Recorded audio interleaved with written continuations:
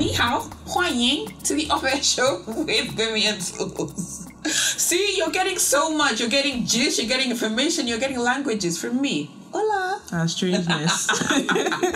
on this episode of OffAir, we'd like to thank our supporter Trove. If you're wondering what Trove is, worry no more. Trove allows you to own the globe. Yes, literally. You can own a part of global companies like Tesla, Amazon, Google, and Facebook or Meta. Right from your smartphone. Trove is a fantastic opportunity for young people out there to grow wealth. The app has a fab interface that pops, and it's also very user-friendly. And you can get tons of educational content, and the icing here is that you can do all this with as low as $10, which is around 5,700 naira. Thanks, Buhari. I use Trove, and it's been an amazing time navigating all my stocks. And guess what? They're all gaining. I also use Trove. I love the colourful interface, and you don't have to be a techie to use it. So make sure you download the app and follow them on all social media platforms at Trove Finance. And remember, all transaction fees are as low as possible. First off, before we say anything, have you subscribed? Did you? Better do it. Did you subscribe? Did you subscribe? Did you subscribe? You have not subscribed. Are you proud of yourself? Will it kill you? Look at our subscription rates. Look at the subscription rates, really. Are you proud of it? What do you mean? Are you proud of it? And you're watching it every time. Hundreds of you come into the comments talking about my earring, my makeup, my hair, and this and that. Click the subscribe, will you die? And then they're kicking in the comments. Did you subscribe? Okay, please. Help us. Thank you. Anyhow, okay, so this week is a juicy one. Very. Right, we've got a few things that we're going to talk about, and then this week, this is also the infertility week. So we had the pregnancy episodes. We had 2 pregnancy episodes last season, and one of my friends actually said, you know what, you've talked about pregnancy, but there's some people that are trying to get pregnant. There's some people that are not ready to. Anyway, so we just thought to do an episode on infertility. We've got a fantastic doctor from the Bridge Clinic who we're going to be talking to in just a few moments. But what's the first topic we're going to delve into? Look, I'm tired of people talking about this whole Jada Pinkett thing. So I was watching it last night before I fell asleep. And she brought Gwyneth Paltrow on to the Red Table Talk, and they were talking about sex because Gwyneth Paltrow has this sex show on Netflix. Sex something in Goop. Yes, Sex, Love and Goop. I haven't watched the show. I've seen a few episodes. What is it like? Interesting. So they have different sex therapists, and they speak to different couples, and they basically are obviously trying to improve their sex life. Okay. There's this. So was it first or second episode? There's this couple, black guy, black girl, and they love each other. They're married, blah blah blah, but their sex life is not so great, and he kind of just feels like she just should want to have sex like that. And she kind of is like, no, I want, the build up and everything. Then they have this test that I did the test actually. They have this test, and it basically kind of shows your sexual profile, I guess. There's energy, there's kinky, and then there's another one I can't remember. So the girl, although she kind of seemed like she wasn't really into like sex like as he was, her top thing was kinky. What was yours? I think mine was sensual. So I like to be strong. Hey. I like to caress. I haven't shocked you this in the comment. Can you please? Anyway, so that of course is what Gwyneth. Listen, I kind of, for once, this might be the only time I will ever say this. I kind of agree with accent guy. She just needs to chill. Jada needs to chill. But did you guys watch the entire thing? She didn't say that Will Smith was not. I get. That's not what she said. I think that first of all, no. I think first of all that from the get-go, when the whole August Alsina thing happened and she came clean, the woman could have ignored it, but she decided to actually talk about it, and I feel like people have made her a villain. For God's sake. Okay, yes. So she had sex with somebody outside her husband. She said it. Her husband knows. And why are you swallowing Panadol for the man's headache? That's number one. Okay. This also applies to Tega and her situation, but that's another situation for another day. Anyway, I just feel like they've made her like the villain. Like any little thing she says now, hey! And I think we all need to be careful, especially, like you know about this, when you are given a certain profile in the media, in the public eye, everything you say is now misconstrued to fit that profile. Do you understand? And I'm just like, for goodness sake, this woman is much more than somebody who committed adultery. Or something. They're like, oh, she's insulting her husband. Oh, she's doing... No, that's not... I watched the thing and she said that her and Will have been together. They went around the table and they said, how many years have you been married? Her mother said 5 years. Her mother got remarried 5 years ago or something. She, Gwyneth Paltrow has been married since 2019 or 2018. And she said, she also said somewhere that she's having the best sex of her life. And she was like, well, maybe she attributes it to being newlyweds because they just got married. Gwyneth Paltrow, yeah. She's trying to say Chris Martin's not good in bed. Well, anyway, you see, that's not what she said, you see? And then, wait. And Jada now said, well, she's been married for 20-something years. And she was just like, there's something that we as human beings do. Because you've been with somebody for so long, you suddenly expect them to read your mind and basically know every single thing that you want, and it's not fair. That more often than not, that couples should communicate. That is all she said. And all of some people took it as no. It was the fact of no. And I blame let's roll the tape back. And I blame places like the Shade Room who they made it sensational, and next people did not read the article, did not watch the Red Table Talk interview, and all of a sudden you just want to basically burn her at the stake. And I'm just like, what did she do? I actually went and watched it. I was like, is this it? This is it? Nobody's like, nobody's Dio, burn her. Insert it. Insert it into this episode. Insert it. What I would say is this, right? For the longest time, people have speculated that Will and Jada have like an open marriage. There were a few things that I read. I was like, you know what, they probably do, and it kind of works for them. So on that level, I was like completely like, you know what, marriage is not easy. Marriage can be very difficult for some people, especially if you're like, as famous as Will and whatever it is. If they have an agreement, that's fine. Now, however, we know that Jada had something with August Alsina. We know that Will has probably had situationships with different women as well. But my thing is, like, the whole Jada and Alsina one, it's one thing to have like an agreement as a couple in a relationship. It's another thing to have that be broadcast everywhere. Who broadcast it? The idiot August that could not keep his mouth shut. Shut up! But as much as it was August's fault, for me, you could tell, as much as Will was trying to be like, oh yeah, I'll be part of your Red Table and everything, you could tell that he felt some type of way. I feel that look, this is an agreement between them having an open marriage. I don't really care because it doesn't affect me. Will Smith? But wait. Okay. But now I feel that unfortunately, because of where they are and because of this whole August Alsina thing, I think Jada has to be careful with what she says. But yes, they can spin stuff. It's kind of like okay, let me give you another example. She has a talk show. It's they're gonna spin anything then she says. You need to be ready for that. It's kind of like what happened with Prince Harry and Meghan. Like, there were, especially with the British tabloids, they were looking for different ways that they could spin anything they did into something negative. So as much as they could just be handling their business, you actually have to be careful. At some point, you have to be, because these people are just gonna look at that and just say like, okay, even down to when she was pregnant and when Meghan was pregnant and they found out that she liked avocados, and then the same thing that Kate Prince William's wife went through, loving avocados. The way they put out the stories were very different. So I get it. There's some people, they kind of spin stories to make it more sensational. But at the end of the day, if you know that it's going to make your partner, be seen in a negative light, I think you can just be a bit more careful. I'm honestly trying to find the exact thing. When I read it, I was like, where did she even mention Will Smith? Where did she mention anything about this? She didn't mention his name, but after she made that point, she now said something about...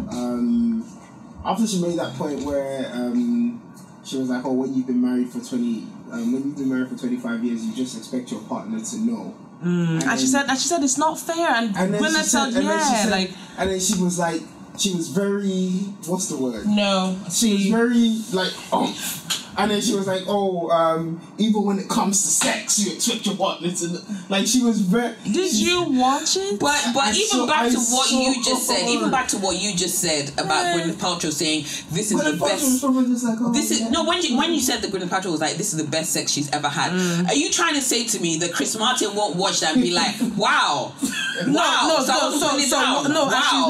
So as she's married to a new person, that she's supposed to say, yes, I'm having great sex, but the sex I had with Chris Martin I'm not saying that. I just feel like it's, you could have just said, you don't need to say this is the best sex I've ever had in my whole life. You could just be like, our sex life is pretty great. What if it is though? Not everybody needs to know that.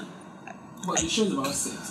No, but you can say that I am very, very happy with my sex life. Our sex life is fantastic. But even if she had said that, somebody that is looking for something to say will now say, hey, does that mean she never said this during when she was married to Chris Martin? But you understand? The parameters for that person to be able to say that are much less. And if you come down and say, this was the best sex I ever had, and Chris Martin's like, wow. That's why I probably wrote Yellow and Trouble and all that shit. Oh, man. No, I just feel like people need to leave Jada Pinkett.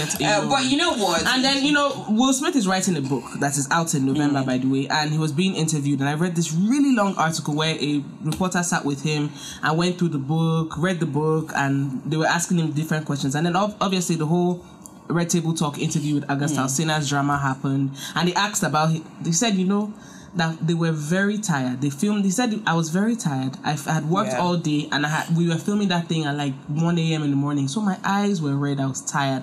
All of a sudden, we aired this interview, and the next thing you know, I'm a meme for crying. And he was just like, see, that's honestly, that's really sometimes. If he was actually crying, he wouldn't say it. I will say this, right? If he was actually crying, he wouldn't. I will say this, right? That thing hurts him. There people do all sorts of shit in their marriages. I mean, you hear stories about stuff that's happening here in Lagos and everything. People do all sorts of unconventional shit to make their marriages work. And I'm not gonna say, no, you shouldn't do this, you shouldn't do that, because do whatever you want. As long as you're not hurting anyone, do whatever you want. But is the whole world ready to hear and accept that? I don't know. So if you're gonna put your business out there, you need to be ready for like a lot of negative criticism sometimes. So that's what I'm saying. But the whole Jada thing, the whole Jada and Will thing is so funny to me, because deep down I feel like if Tupac was alive, she would have been with Tupac. I probably don't think so. He probably won't give her the stability that she wants. Something would have happened. Do you look at her now at 50 years old? She's going to be doing thug life with him. Like, Tupac was very intelligent. I didn't say he was dumb, but at the same time, he could have given up rap to be a philosopher at Columbia University. No, this person will still have been. You know what? Let's not talk about it. But I just feel like he was very intelligent. He was very smart. But I just feel he liked beef. He liked drama. He liked. Is that really the kind of person you want to? That's the person you be with in your youth. All right. I mentioned earlier that this episode we're going to be talking about infertility. We're about to speak to our very, very special guest, Dr. Toyin Ajayi from the Bridge Clinic. Our guest today is the medical director of the Bridge Clinic, Dr. Toyin Ajayi. Welcome. Thank you so much for having me. Yeah, thank you. Thank you for coming. Yes. All right, so we are going to delve into this. I have so many questions. First things first, we need to dispel this myth that when couples are facing, fertility issues, it is most likely the woman, or it is most likely always the woman. So that's not true, right? No, absolutely not. And I think especially in our culture, it's quite tricky, because a couple gets married and within 3 months, it's like, where are the twins, where are the triplets? And, it takes two to tango. So women account for about 30% of infertility. So men account for about another 30%. Okay. I thought you were going to say 70. And you've got you've got mixture, so you can have both a contributory factor from the man and the woman, and then a small, about 10% is unexplained. Okay. Yeah. All right. So because you mainly treat you treat couples, we're gonna do let's do the men first, and then we'll do women. And for women, we're gonna be talking about lots of different things. There's something that quite a few women are doing. I've had one or two friends do it. This is when women freeze their eggs. So we're gonna be talking about that in a little bit. But from the man's point of view, or from what you've seen, what are the main fertility issues that men face in this country? Yeah, that's a good question. Unfortunately, bad sperm. Let me be really simple about it. Okay, so poor sperm parameters. You need good sperm to be able to fertilize eggs. Okay, and actually worldwide, we just know that sperm parameters are actually getting worse and worse.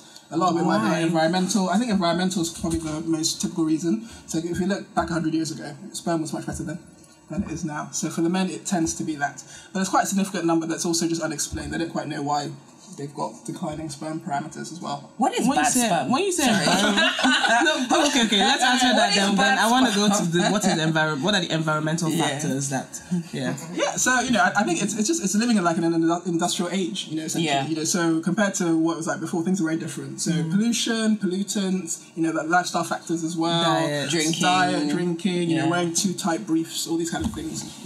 So and tight trousers, skinny white fronts, skinny jeans. Look, your jeans are very skinny. Very skinny. Right now, your sperm is like, stop it. Sorry. So what is you're explaining what bad sperm is? Yeah. So sperm need to look normal.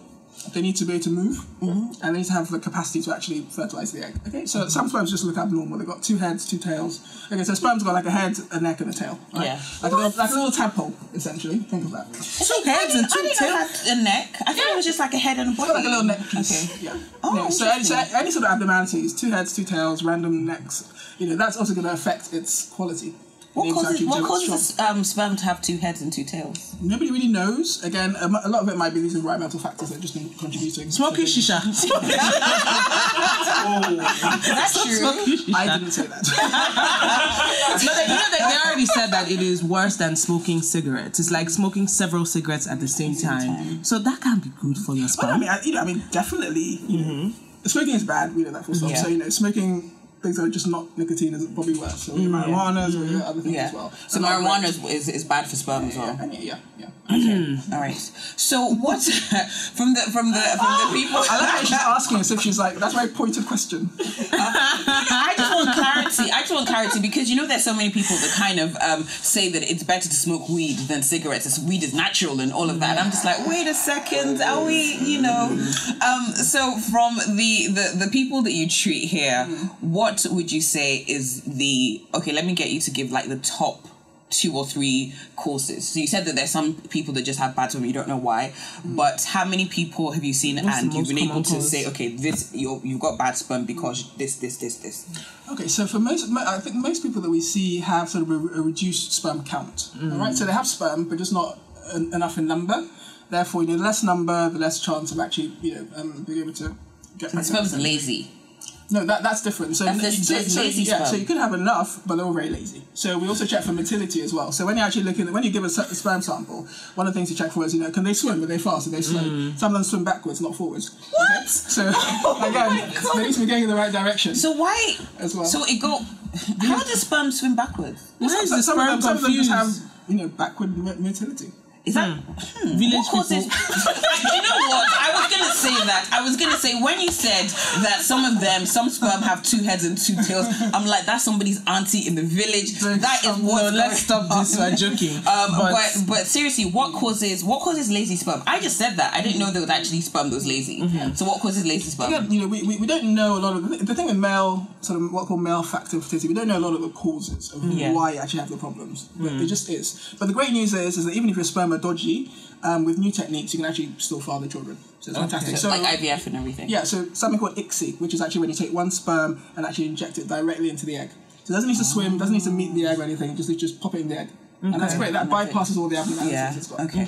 Yeah. So, would you advise people to how do they even test for sperm count? For example, what do they do? Yeah. So if you're struggling to conceive, so if you've been trying to get pregnant for so what I say is that having a 1 year regular sex with your partner, unprotected obviously, and you're not getting pregnant, then that's a problem. Okay, because 90% of us will get pregnant within about 12 to 18 months. If you're 35 and over, I'd reduce that to 6 months. Okay, for the women. And when I talk about age, it's really mainly the women, as always, it's the women. Because, unfortunately, we're born with a certain number of eggs. We can't produce eggs again. So our eggs have been there since we were in our mum's womb. So they get old and just get old. Yeah. Okay. So the older the eggs, the poorer the quality. Therefore, it's a bit of a struggle to get pregnant. And then you come to a clinic, and then the man gets tested. He gives a sample. Okay. So that's the masturbate, give a sample. And then that gets checked underneath the microscope for motility, for how it looks, you know, for the count, and all that kind of double stuff. Heads, double tails. Yeah. Okay.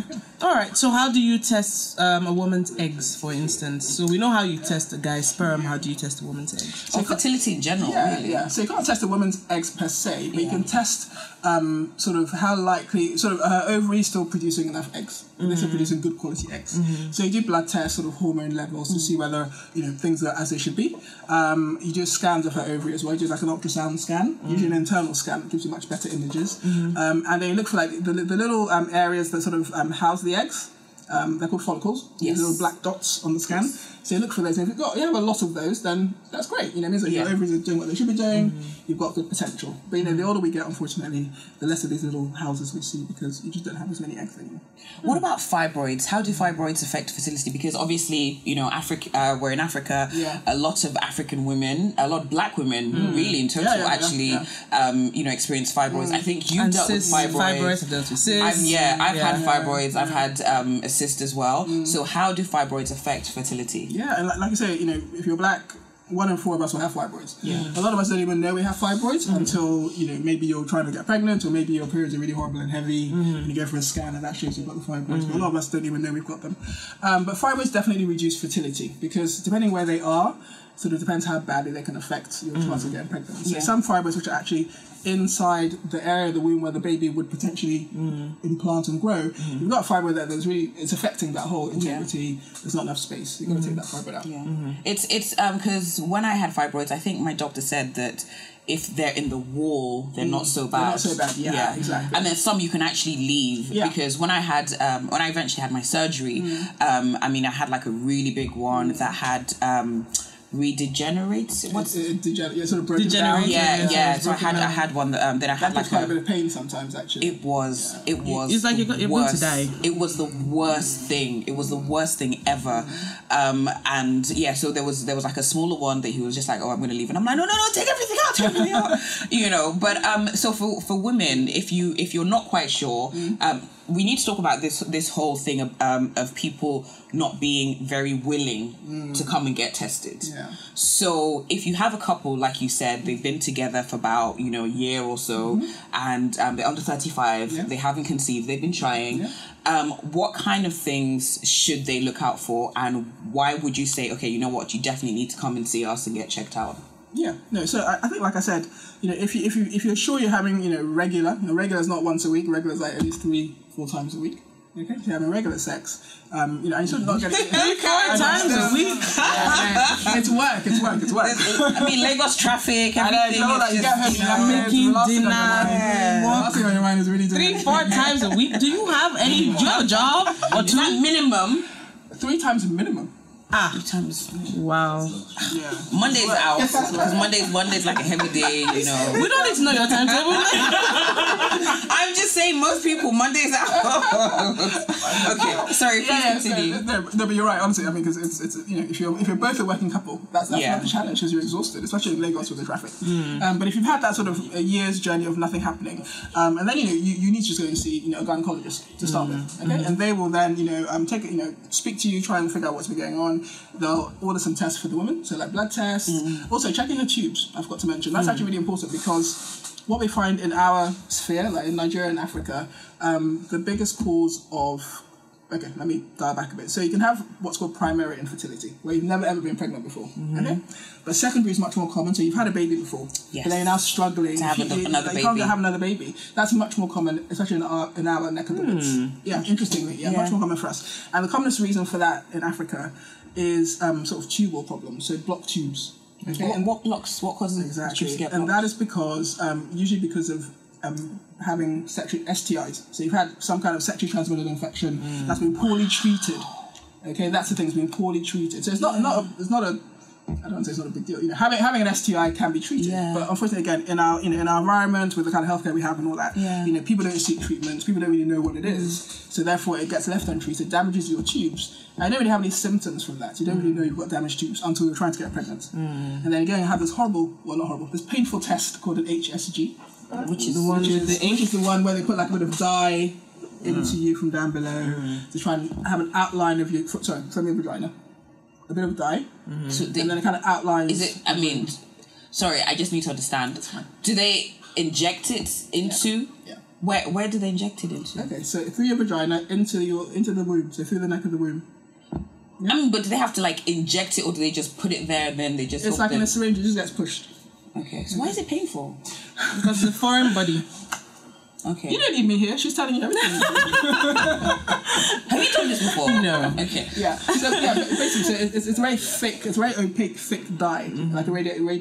What's the word? Radioactive. It's kind of like when you want to get an MRI and you inject. It's like an MRI contrast. Yeah. So it's just very painful. I did that. That wasn't It's very so painful. painful. Are you sure you might not have had that. I went into the big old tube thing that goes. That's an MRI. That's what I'm saying. But Yeah. they need Yeah. this foreign thing to. Anyways, sorry. Yeah. You learn new things every day. Yeah. So it's uncomfortable, but that gives you like an outline of the whole womb and also the tubes especially. Okay, and then you tend to see maybe one is blocked or one doesn't. Yeah. Yeah. Okay, so speaking of STIs, let's talk about STIs and men's fertility. Because one of the things that I think we've spoken to them about it, a lot of people here are not practicing safe sex. So especially in their young and wild days, I'm not pointing at anybody, I'm pointing at all of you. In their young and wild days, they're like, she looks clean, it's fine, you know. So how do STIs affect men's fertility? So the same way they affect women's tubes, they can also affect men in terms of sperm production. Actually producing enough sperm, the sperm that gets produced, are not great sperm as well. So it's critical. Bad sperm. Yeah, bad sperm. So I mean, I think both sexes just have to practice safe sex. Yeah. I just really want to drive the point home that it is not always the women. Because, you have so many people. I know. The thing is this. I was going to say somebody, but they don't know what I'm talking about them. It's a function of tradition and religion. Yes. There's the story of the woman who's looking for the fruit of the womb, but there's no story of any man who's infertile in the Bible. But I know somebody that they've been married for a while. She has done. I mean, they've been married for a while, and they obviously been trying to have kids and everything. She has done all the tests under the sun. And he's like, no, I'm fine. It's not me. Yeah, but then, So how would you advise a couple like that? If the woman has done this dye thing, she's checked her follicles. Before you even get into this, I'm sure a lot of the times it's the women who walk into these into your offices. It's not necessarily the guy. It's usually the woman by herself, and then when you test she comes her, first, then you get and then they would say, listen, we can't move forward until we comes, test your guy because we don't know the reason, and if everything's fine with you, then it's a good chance. There's a good chance. So how would you advise a couple that are going through that? Maybe she came in first. She's come to do all the tests and she seems to be okay, and she's just like, my husband doesn't want to come. He reckons there's nothing wrong with him. Yeah. What do you do? It's tricky because it's not like we can call the husband or the partner. I was going to ask that. Do you take the phone and call him and say, Mr. XYZ? No, I mean you can't because because at that stage he hasn't yet presented to you. So so he's not your patient yet. She just has to convince him, and hopefully with information from shows like this and whatever she can gather, it's just to really try and convince him to come in. So I'm going to ask you about this because this is something that was talked about, I think, a good few weeks ago. It was quite heavy on social media. Apparently, in Nigeria, we have the highest cases of paternity fraud. Allegedly. Allegedly. So have you ever had to deal with a situation where you're treating a couple or something and they have kids, and then the guy comes and you realize that he's got bad sperm and he's had bad sperm for a while, and there was no way he could father those kids? So we haven't, and that's because we put a lot of things in place to prevent that happening. In terms of we just have a lot of things in place to prevent that kind of stuff happening. But there are definitely practices in this country where there are no checks and balances. So anybody can come and say whatever.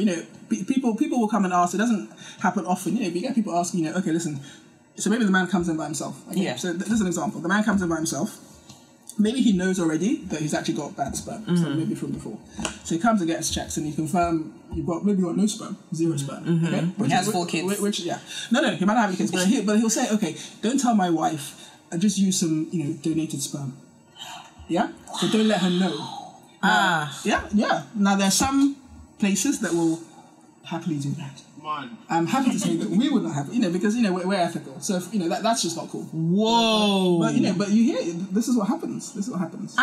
So rather than I've never heard this before. So I am not as blown well away. Because that can definitely won't that most likely cause issues in the future? Because I know if you're trying to for example emigrate to different country, you need to show that you need to do a DNA test.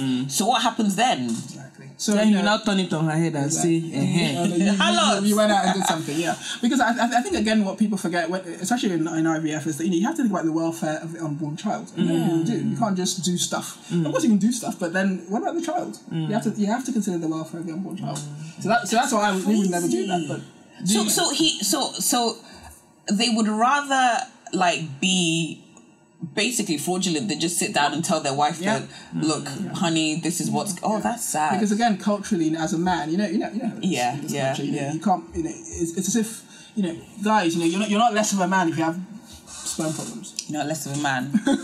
So I'm looking at you. You're not less of a man if you have sperm problems. I'm just telling you guys. Just Okay, let's talk about. Do you want to talk about the egg freezing? Yeah, let's talk about egg freezing. So this is something that a lot of women of I don't want to say a certain age. I've had 1 or 2 friends that have done it, and one of my friends, she did it because she wanted to settle down, but she didn't want to just settle down with anyone, which I believe there are a lot of women in that situation, and she decided, look, I really want to have kids. I need to make sure that when the time comes, I still have good eggs. So she decided to freeze her eggs, and I had never I'd heard of it, but it just seemed like something that wasn't really done in these parts and everything. And I think there's still quite a lot of taboo around that. I don't understand why. No, it's something that's because we actually wanted to get somebody that had done it to come here and speak, and then there's a bit of resistance. I don't want to talk about it. I don't want to say this. So it is something that's still a little bit taboo. That is kind of just gonna find a husband and have kids now.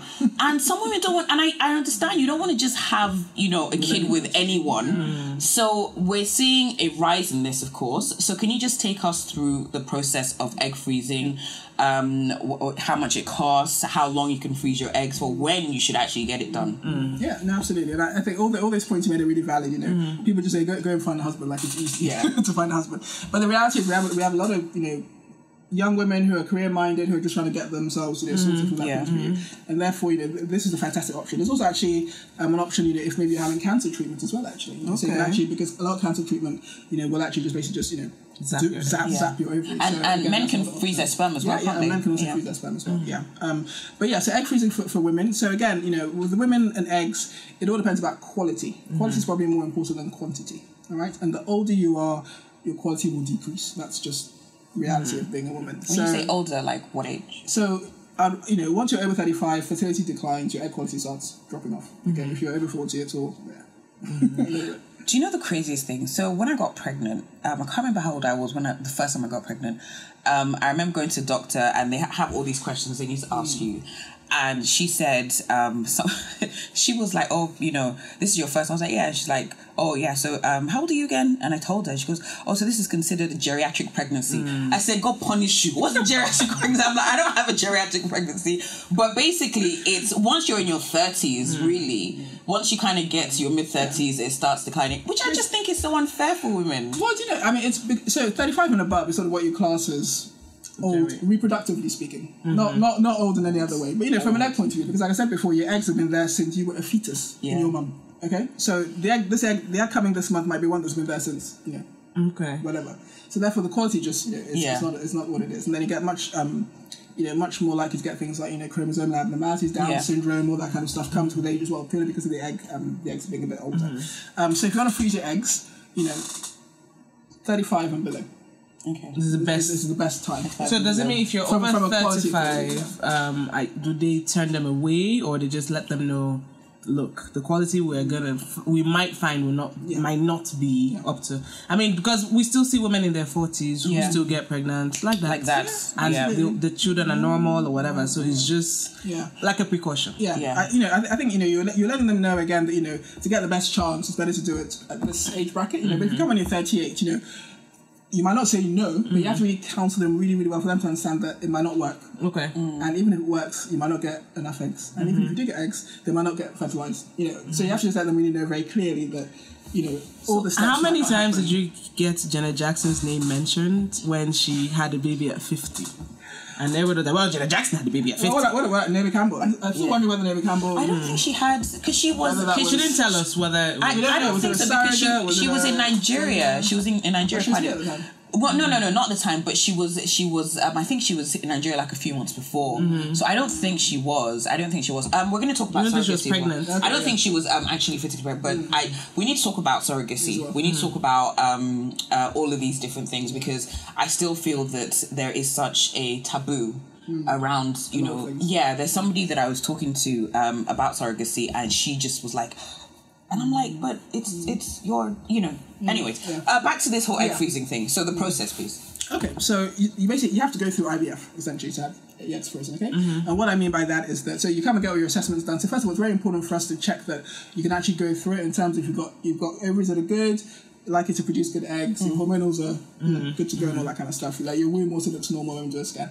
And then you take some medications to sort of stimulate your ovaries. So normally every month, you release one egg. That's what you normally do. But IVF, you want to release a lot of eggs to collect more eggs. Okay. So you have medications to essentially make you produce more eggs. Okay. But importantly, you have to get monitored to get regular scans during that sort of period of producing the eggs, and then at a certain point, based on how the scan looks, we'll give you like another injection to sort of do like a final maturation of those eggs, and then we collect the eggs from you. And the egg collection is a very simple process, and it's not painful. Okay? Are you sure it's not painful? But what part do they inject themselves? Sorry? Yeah, so they're injecting themselves to help them, get the ovaries to produce the eggs. To stimulate the ovaries. I remember seeing that in Being Mary Jane. Okay, yes. So, okay. But the egg collection process itself. So, different clinics, some clinics might put you under like a full anesthetic. Some clinics will give you like a sedation, so you're quite drowsy. Some painkillers as well. So it depends. But it's not a painful process. It shouldn't be. It's not a long process. It's about 15 to 30 minutes. Oh wow. Okay. And it's no cuts in your tummy. It's all done from through the vaginal route with a scanning machine and a special little needle. And basically just puncture each egg, collect it, and pop it into the little tube that goes into the lab. Can you damage the eggs during collection? Damaged eggs, no, but if you can damage your ovaries if you don't do it properly. So you have to have properly trained personnel who actually know what they're doing. Okay. All right. So how long can eggs be frozen for? Yeah. So maximum. Well, so it depends. If it's like so in the UK, so we have no regulation in Nigeria. That's the first thing in terms of freezing. No regulation. No regulation or no sort of law surrounding a lot of assisted reproduction. That's another whole conversation that needs to be had as well. But like for cancer treatments in most places around the world, you can freeze for up to 55 years. Because obviously they know that you might be young when you have cancer, and you might not want to use those eggs or sperm till you're significantly older.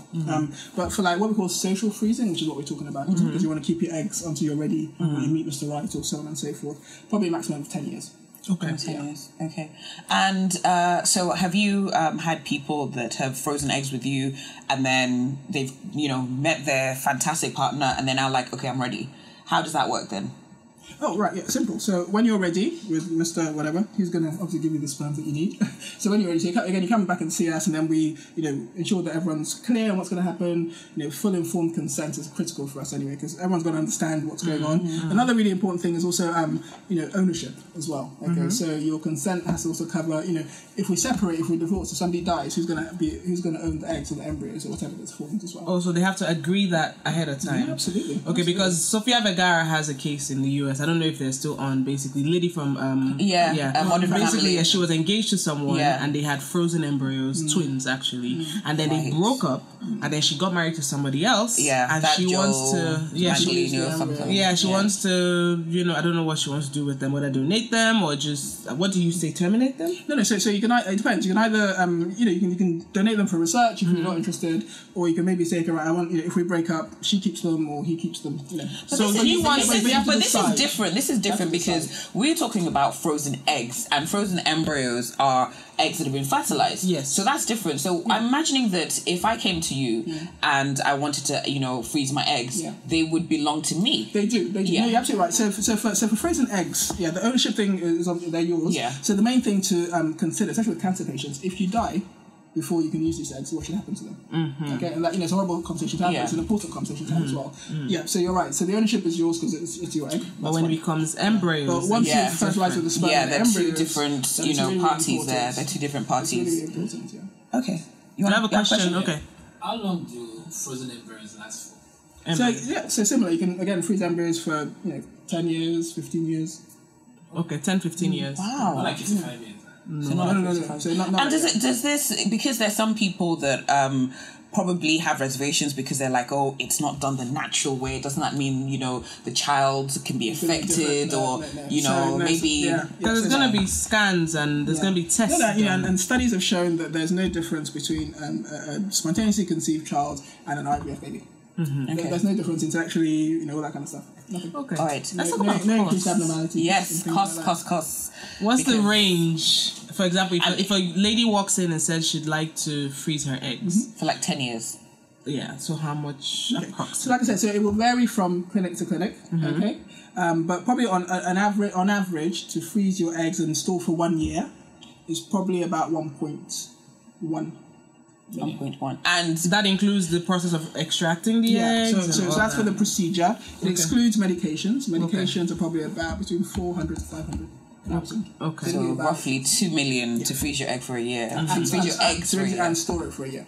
Okay. So do you pay like yearly? And then for with that you can pay. There's actually you either pay every 6 months or every year for your storage. Same amount? No, different. So you can choose to pay for 6 months or for a year. Okay.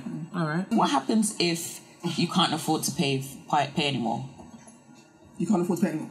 You can't afford to pay anymore for your storage. Yeah. Well, we always contact you, have a conversation, try and see what we can work out. How can we help? So what can you afford? What can you manage? You can't put it in your freezer. You can't put it in your freezer, right? You can't come and take it out. You can't put it in your ice tray or something. It's not going to work. He's having a great lab that's got proper controls and next to your stockfish and everything. How safe are the eggs as well? Like, how are you sure like nobody's going to come break in and steal eggs? Well, you make sure you go to a clinic that has got everything in place that it needs to be in place. Okay, so you need to, so I think the take-home message for any sort of IVF treatment in this country, because it's an unregulated industry, there is room for quackery. I'll use that word, okay? So people will say all sorts, oh, come to my clinic, pay 200k, you get pregnant.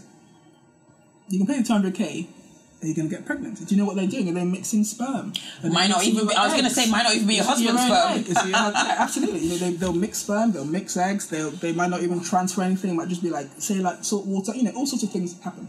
Oh, my God. So it's really, really critical that if you want to go through this thing, you have to go to a properly accredited. We do have a like a national body, and it's got some clinics registered. So go to one of those registered clinics. Yeah. Because you can be assured of quality. Okay. You asked something. What advice do you have how much for guys if they're trying to freeze their sperm, for instance? And how long can you keep sperm? Again, it varies from clinic to clinic, but sperm freezing is much, much, much, much cheaper. So it's like... It's always easier for men. Yeah, always easier. It's much cheaper. I think for like, I think the quarterly charge is about 50-something thousand. What? I think roughly. What? Yeah, it's significally different. Okay. Why? So why is it very different? I also have another question. Eggs are very eggs are just they're very delicate. Much more delicate, and you need maybe slightly different things to freeze them. Yeah. Another thing I was going to ask is, as men get older, does the quality of their sperm also get like worse, or is it the same? You would think, right? But you still have men who are 70 fathering children. So. So no. But is it good quality sperm? As opposed to, the thing is it super geriatric sperm? Because I'm thinking of like elderly sperm as opposed to. It's just a personal thing, because I feel that especially with the pregnancy, process and everything. There's not a lot of, the man is sort of just there, but everything is on the woman, and you have to do this, you have to do that. Women, so we can yes, own it. We're superwomen. Superwoman. We can cope. Own it. No. I mean, can you imagine if men we're commoners. If men, I have a theory. If men had to be pregnant, they would have found a way to make it a month. Absolutely. Maybe you get pregnant, then they take the fetus out of you, and then they would have like literally 10 months like leave before the baby's born, then another like 1 year after the baby's born. That's why it's a theory, isn't it? If this one had to get pregnant, That's why it's a theory. if this one would be on bed rest from like week 2. Anyway. But I mean, this is a lot of information I think is very necessary for men and women to. Sorry to interrupt. But do you? So you did say that men, as they get older, nothing happens to their sperm. No, I didn't say that. Because that's No, sorry, maybe I didn't answer. No. So I think age definitely affects everything. So the older you get, things get less poor quality. But the difference with sperm is that men produce sperm every 120 days, and they keep on producing new sperm. So they don't have the same sperm that they've had forever. So that's why for them, they still produce sperm that are sort of fresh and hopefully, okay. Okay, that makes sense. So for 3-month cycle. So for men, right at the beginning we talked about bad sperm. So for men that are going through that, what can they do to improve, the quality of their sperm? Like I've heard this term, washing sperm. What are they washing? Okay, so if you're actually doing IVF treatment, you need to wash the sperm. Basically, you just need to sort of spin them down so you just get purely concentrated sperm cells. Okay, because semen is actually just sperm cells with lots of fluid as well. You don't want the fluid, you only want the cells. So you wash them to just kind of spin it down and try and get them as concentrated as possible. Okay, so what next? But in terms of actually... So you hear things like... Okay, let me not say it like that. So things like antioxidants, vitamins, zinc, you hear all the kind of stuff that can be taken. Does it really truly suddenly just take you from like horrible sperm to great sperm? No. But it might have some sort of effect. So there's no harm in trying it for like maybe 3 months before you then come and do a treatment or try again. But there's no like cure for bad sperm. If you have no sperm whatsoever, the great news is you can get it directly from your testes. I'm hoping that's with a big needle. Not too big, but it is a needle. You had a question? I was asking, like, is there maintenance since you're ready to give birth? Are there things you can do to, keep it premium? To keep healthy lifestyle. To make sure your sperm is good quality. And healthy. Healthy lifestyle, loose-fitting underwear.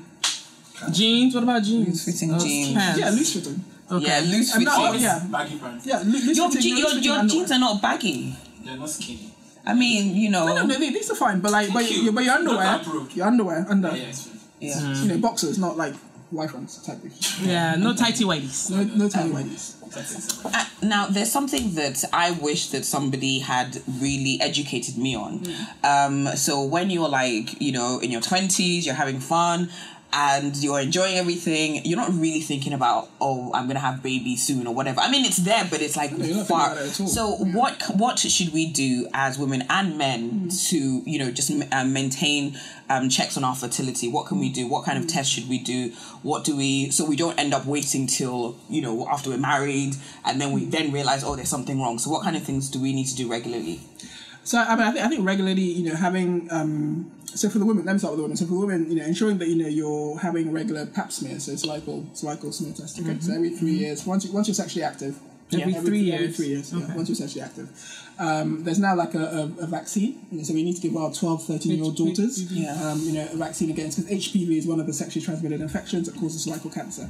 So we can vaccinate our young girls against that. We greatly improve the reduction of the cancer and all that circular as well. Is that also the one that causes infertility? What's that? The HPV causes? No, it doesn't. It doesn't. But just in terms of general women's health, kind of thing. The main one for infertility is chlamydia. Chlamydia and gonorrhea. Yeah, the main ones. But I think as a young sexually active couple, practice safe sex. But then you can get your fertility status checked. So we can offer you simple hormonal assays. Just let me check that everything's okay. The guy can check a sperm that everything's okay. You can do that. If you want every 6 months or every year. Maybe I'm being extreme, but if you know how some people get tested if they have like a new partner or in a relationship, they get tested for HIV and all these tests. And I know some women, some friends of mine who insist, they go with the guy to a clinic and they get tested for everything. Now, at what point do you then test to make sure that this person is okay and you're okay as well? Is it when you guys have decided, okay, you're gonna settle down, or do you understand what I'm saying? Yeah.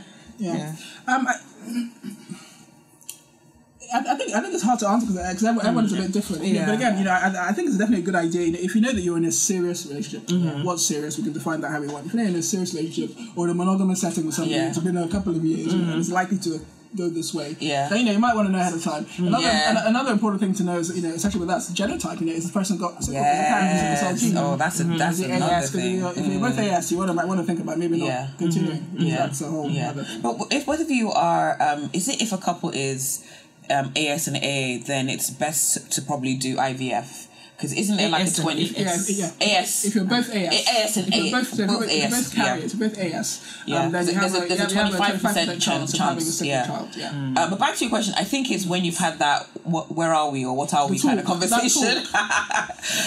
Okay, so let us talk. Sorry, I'm very curious. And that's about if you guys decide you want to have children, because let's not assume that everyone wants children. So let's talk about like things like surrogacy. I think we're a bit more accepting of IVF, but there's still a lot of people that kind of, frown upon it. And then there's still a lot of people that, I don't think you have to disclose it, but there's still a lot of people that have done it, but then they kind of feel a bit ashamed. I know somebody that did do surrogacy, and she wanted to talk about it, but her husband was like, oh, we shouldn't because, because of my family and everything. And I was like, but it's a fantastic thing, because she had been battling, I think she had like really, really bad fibroids. And at one point they actually just said, look, if the next surgery that you have, if it's really bad, we're just going to take out your whole womb. But they'd been able to save some eggs before that. And that's actually what happened. So they removed, the whole thing. So why do you think people are still frowning at surrogacy? Why is it something that maybe a lot of couples don't want to even talk about, because our families will say this, our families will say that? Why do you think we're still in that? Just that example you gave of that friend of yours. Surrogacy was fantastic for them because they're parents. They're parents. Parents of 3.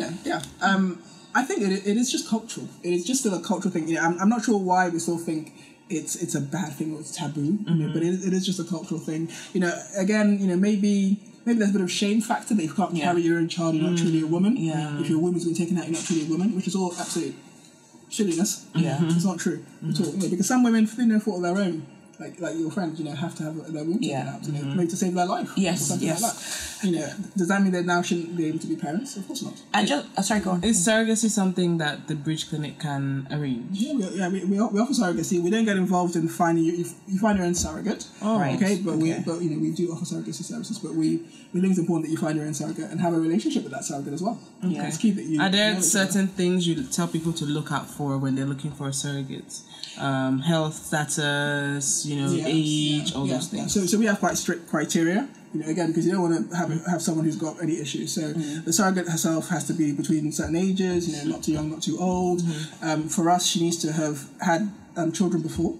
Okay, that's important, because if she's never had a child before, you don't want her to then up with your child and run away. Okay, so for us it's very important that she's got had a child before that is still alive as well. I see. Okay, so that sort of that potential, it's not common, but that potential, is not there.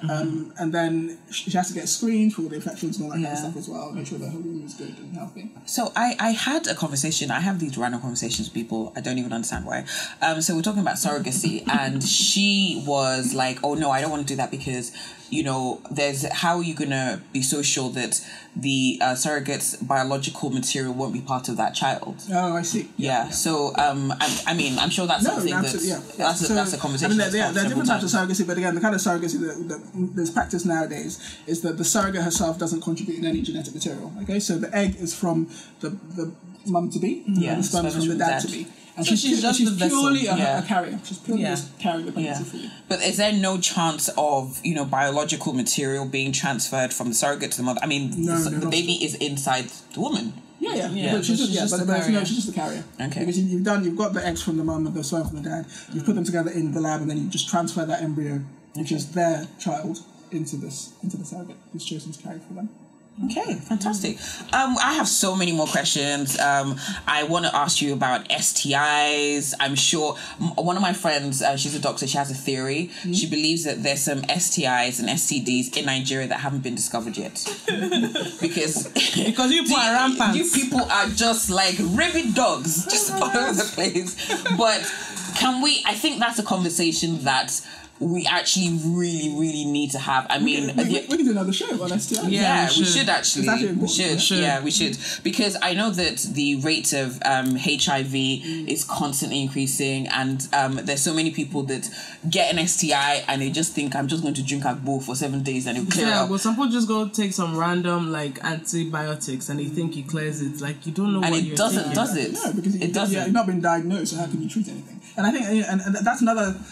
I don't want to say culture. That's another thing that we have here, where we just treat ourselves without knowing what on earth is happening. I think it's also because we have this culture of walking into pharmacies and telling them the pharmacist become your doctor. Yes. And that's one. Another thing also I think will work. Business, advice is maybe get like a drive-through pharmacy, or maybe a drive-through doctor's appointment where you just talk to me, and if they now need to carry out more tests, then they can refer you and say, okay, we're going to carry out more tests. Yeah, look, COVID did one good thing. I mean, everything can be virtual. So you can have your virtual consult with your doctor from the comfort of your home. You can order your drug and get it delivered to your house. You don't have to go anywhere. Tell anything done. Exactly. Okay. Like, because I was at this pharmacy one time and we're all in line and you can hear what everybody's saying, and this person whispered, I want to get... And the doctor was like, the pharmacist was like, what are you experiencing? And the person's like, itching. What? Do you understand?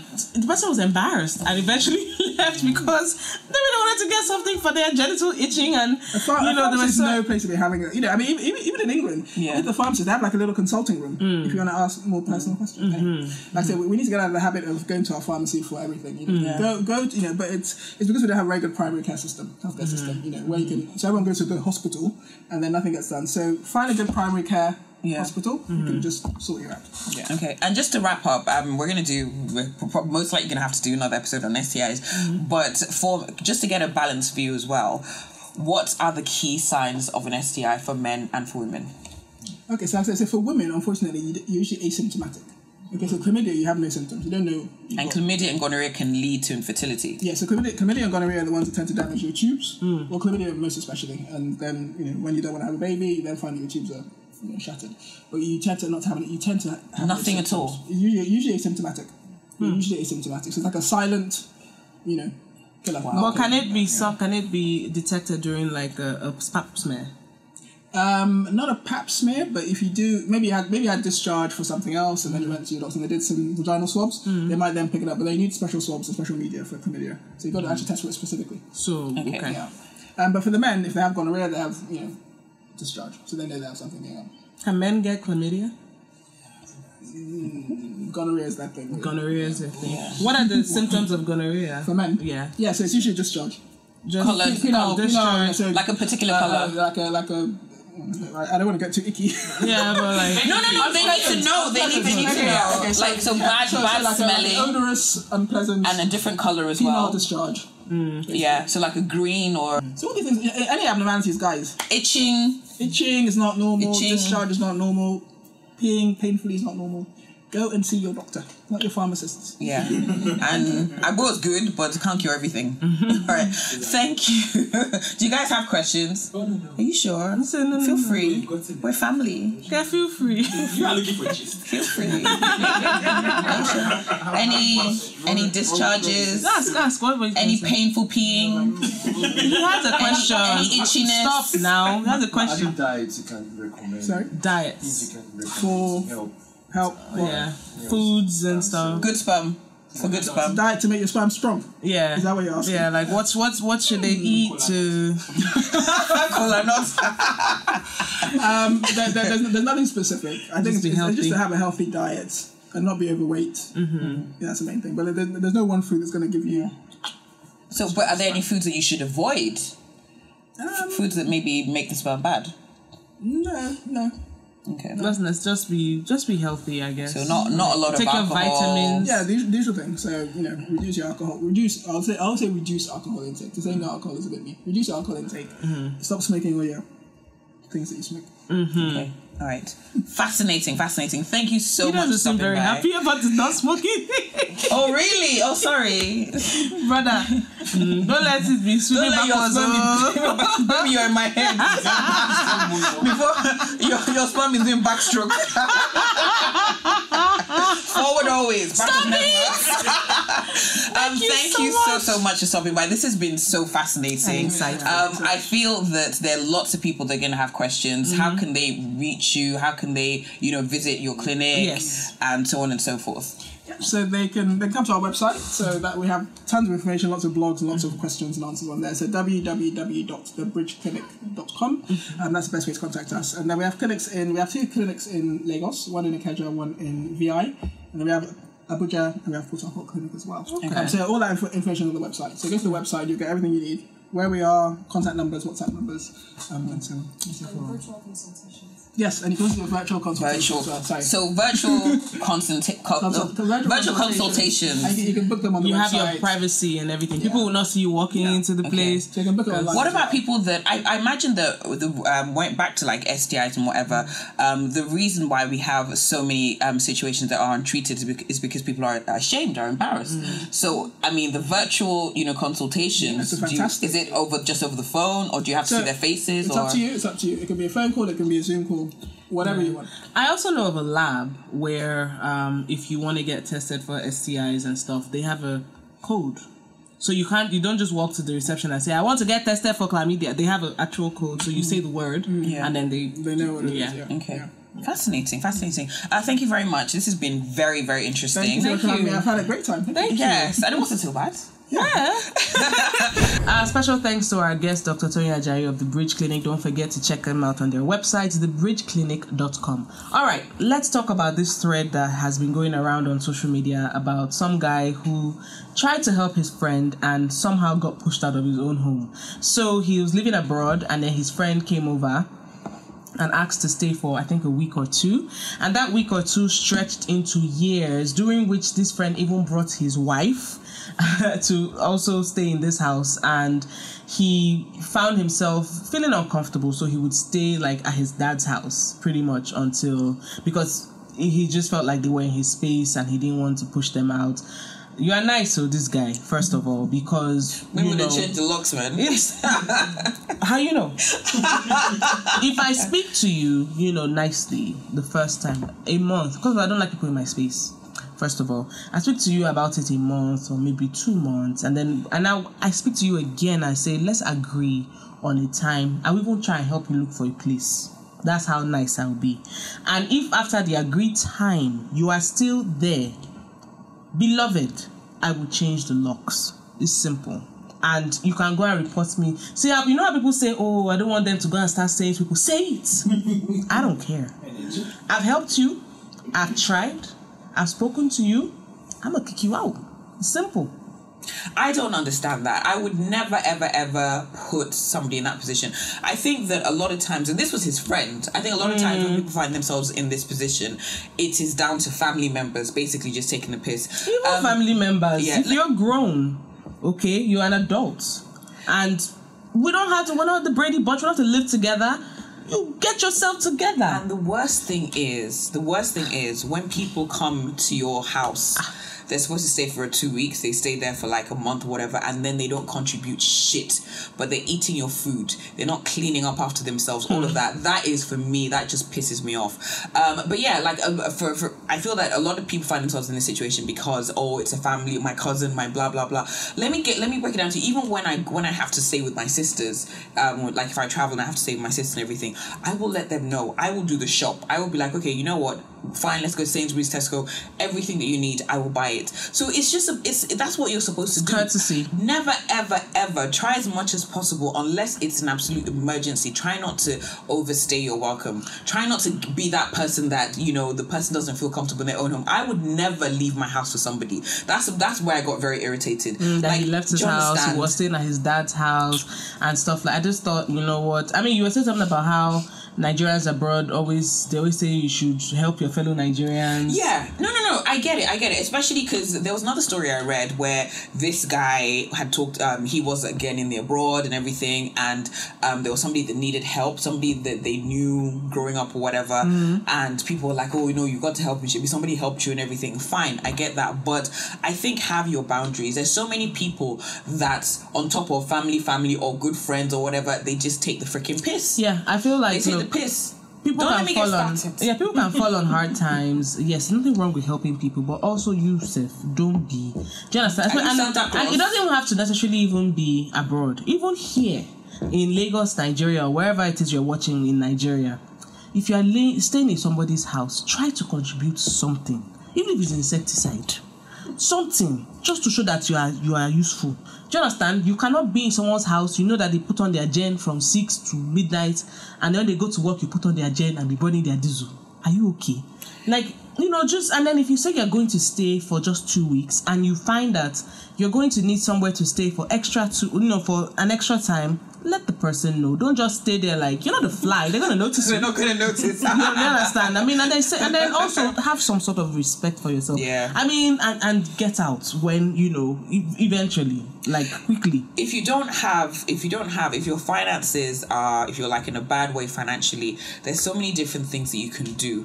If it's basically making sure you get up and you help clean the house, make sure the kitchen's clean. Just show that you're useful. You don't go to somebody's house, eat their food, just take up their space, breathe their oxygen, use their electricity. Scatter their Netflix. Do you understand? They watch on top of so they don't even know where they stopped in each show. That's how. So when I moved here, you know what? I'm lucky. I think I dodged a very, very bad situation. So when I moved to Nigeria, I was obviously staying with my parents for a while. Then I, had like my own place and everything. My sister's place was my place. Anyways, and I was there, and so I got to know somebody in the industry and everything, and then she was talking to me, and then she found out that, because I was staying like in a big house, like it was a 5-bedroom house and everything, so it was just me. So I was staying there, and she came to me, sob story, blah blah blah. She just needs somewhere to stay for like a month. In my mind, I was like, I didn't know her that well, but then, when people kind of get under your skin and you're like, hey, yeah, okay. So I was thinking about it, and then something just said, just ask 1 or 2 people that know her. Ask them, like, what she's like and everything. First person I told was like, hey, don't do it. She will never leave. She will never, ever leave. So I was about to tell her that she could move in that weekend. I was gonna say to her, okay, fine, you can move in, and she told me a week. So she's like, don't do it. That she stayed with me. It was supposed to be for a week. She stayed there for 3 months. And I had to tell her to leave because she had no plans to move out. And I was like, wait. I know what I'm saying, but this is not really my house, because if my sister comes back and she's like, who is this? I don't know what I'm going to say. So thankfully, at least I got that warning. So I was just like, oh, I'm so sorry. It's not my house, blah, blah, blah, blah, blah. But I don't get that. I don't get people that take advantage of other people. I don't get how I would feel so funny staying in somebody's house. I'm not contributing anything, but yeah, I'm eating your food. I'm open. I would get irritated. Some people might say, oh, well, what if the person doesn't have a job, so therefore they don't have income? There are ways you can make yourself useful. Go and drive one of these ride-share cabs. You shall make something. They're always looking for drivers. There's something that needs to be fixed in the house. If you need to, there's something you can do. See, maybe because I'm one of those people who is like, before I ask anybody for help, maybe I'm down to like the bone, like, I hate to ask anybody for any help, whether you're my sibling or my friend. I will look for every possible way do you understand? Before I now say, okay, let me ask for help, because I don't want to feel vulnerable in front of anybody. I don't want to. Do you understand? So I will ride a cab. I will be a cab driver before do you understand? I will hustle that money. I will find it some way, somehow. But I mean, I understand people fall on hard times. But so if you don't have any income, at least try and not be annoying. Clean up, don't eat up all the food. Yes. And all those things. Yeah. Another friend of mine was... Let me see how much of this I can... Let me just talk it right. Let me talk it. Real quick. So, another friend of mine, she had... so she was... This wasn't a friend. This was her partner's sister. Her partner's sister just came to just stay for a few weeks and everything. And for me, I already was like, okay, this is going to be interesting. A few weeks? Why? They just got married and everything. See, that's another thing. I don't believe in that. A newlywed. Yeah, don't go... The stories that I hear about people saying, oh, my husband's younger brother, younger sister, all of that makes me very uncomfortable. So she said that this girl came over to stay. I think she was doing her NYSC or something, and she came over to stay, and she said she would just be so annoyed because they would get up, go to work, still sleeping. They come back, find this girl stretched out in front of the TV, nothing has been cleaned, but yet meat in the pot is missing, all of that. This person's cooked like half pot of rice, just chilling. So she just got irritated. She got so irate. It got so bad that there was a point where the girl opened the fridge and my friend just lost it. Like, why are you opening my fridge? It'd been building and building. So don't be that person. Don't be that person where you get titled, you get labeled a freeloader. There's so many different things you could do. Like in that situation, clean the house. If you can't pay for anything, clean the house. Even if it's, look, I'm going to buy the bread for this week. There's certain things you do. There's so many people that get too comfortable, being in somebody else's space. I don't like people in my space. I really don't like. I've got kids. Sometimes I'm just like, y'all gotta be here. I like my space. And my kids have to be in my space because they're my kids. But imagine like a grown adult. And you're just breathing my air. You're just using my AC. Breathing my air. Opening my fridge. Why? Get out!